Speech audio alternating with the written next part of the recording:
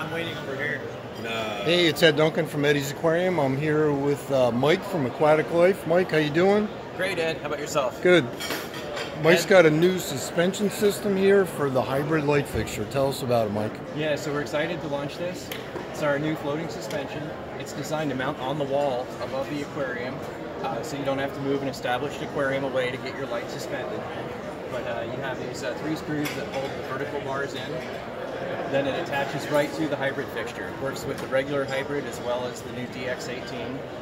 But it's nice because the whole thing pivots up, so it's easy to get into for maintenance, as well as you can loosen these 2 set screws on each side and the whole thing can move up and down, so it's easy to adjust the height over the aquarium itself. As far as the cables, it comes with all the cables that you need, as well as some little cable routers that keep it nice and tidy looking up here. Something else that it's got, I don't know if you can see in the video, but underneath here, there's these little safety stops. So you can loosen these up, raise them up to the height you want and lock it in place. So if ever anything did happen or you were doing some maintenance and it fell, you would never have to worry about it coming all the way down in contact with the aquarium itself. Very nice. And for those people who don't understand the hybrid concept, you're able to use your...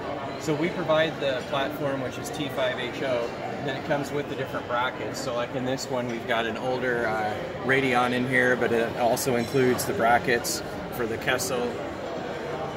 We just recently... And the AIs, right? Yeah, Kessels, AIs, anything that'll fit in this footprint right here. So we just came out with the brackets for the Kessel 360X as well. All right. Thanks, Mike.